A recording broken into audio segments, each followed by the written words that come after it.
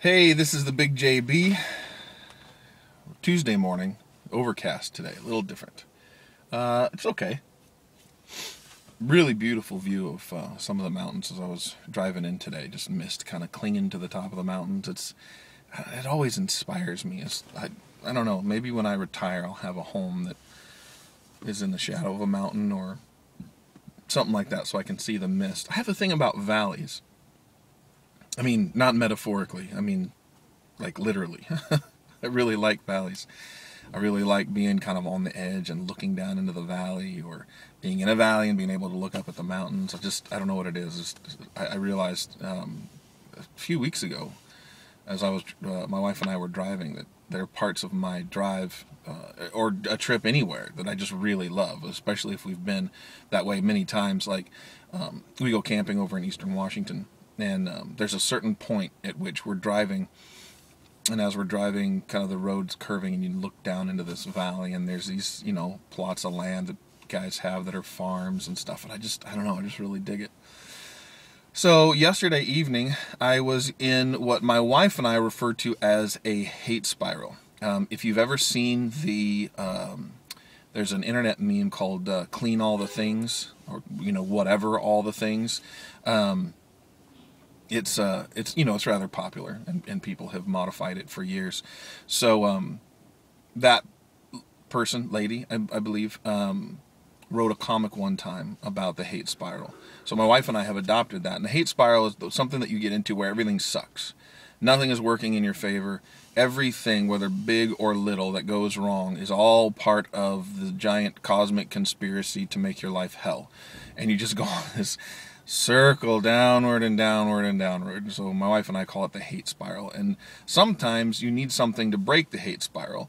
And usually something happens to snap you out of it. Sometimes it's your own will, where you're clawing your way out and choosing to be happy or joyful or whatever in the middle of that. Sometimes you just need a snack. Sometimes you need to sleep, which is what my situation was. Last night, I tried to record something for today's episode of the Old Republic edition of The Instance, and the recording didn't work well. I popped my mic, and I don't know what I'm doing wrong. I think when I do my P's that it's a pretty powerful puh. So I tried something different last night, and it still didn't work. And my audio setup is really not that great, honestly. I'm making do with what I have, but it's kind of tough. It's kind of tough to do as good a job as I want to do. Just because I don't know everything that I'm doing. I can't hear myself when I'm recording, and I need to look into how to do that so I can tell if I'm popping my P's.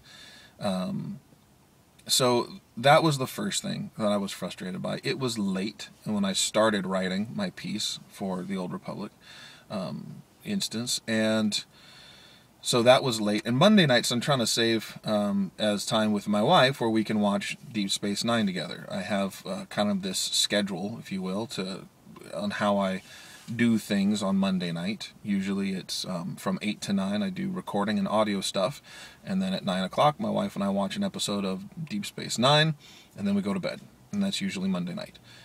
But I can't even say usually, because I only think it's happened a couple times, because I am not good about recording my stuff over the weekend or writing. So I was writing my stuff late last night. I finally came to the decision when it was about 9:30 that there's no way I was going to get it done in time to edit it and everything else, because I had to re-record. Then I tried logging on to Tor for a little bit just to do something fun, because that was so painful. I did finish watching Pirates of the Caribbean with my son. He hadn't seen it yet, so I showed it to him, and that was fun. I really did enjoy it. I loved how much he loved that movie. So 9:30, I log on, and like as soon as I log on to the internet or start loading, not log on to the internet, but log on to the internet. I'm using AOL now. I'm going to log on to the internet. Log on to Tor. Her Netflix viewing went into a loading issue, and she was in the middle of watching, and it started doing the loading thing, and it was really odd. So I tried to fix it, and it just seemed like everything that I was doing that was internet related broke her thing. And I was so frustrated. I got so mad about it. I tried calling Comcast to see if I could fix it. They said there was no problem. The lady who was on the phone she was so, I don't know, she sounded so not confident. I don't know. There's another word for that. I don't know what it is right now. And that didn't fix it. So finally I was like, forget this. I'm going to bed. And my wife and I talked, and I was so frustrated, and I was in that hate spiral. Just everything sucked, and everything was bad.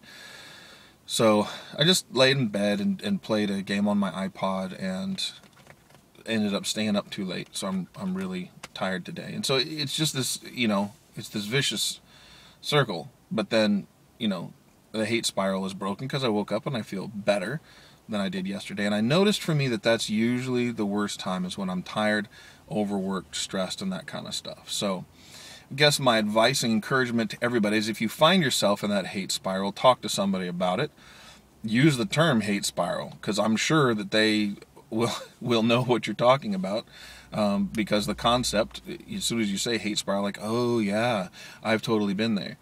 So and if you're in that hate spiral, try to go to sleep, take a nap, have a snack, and then see if that helps. Try to process what it is that kicked off the hate spiral, if that doesn't seem to help. So that is my thing for today. I'm gonna be done for today.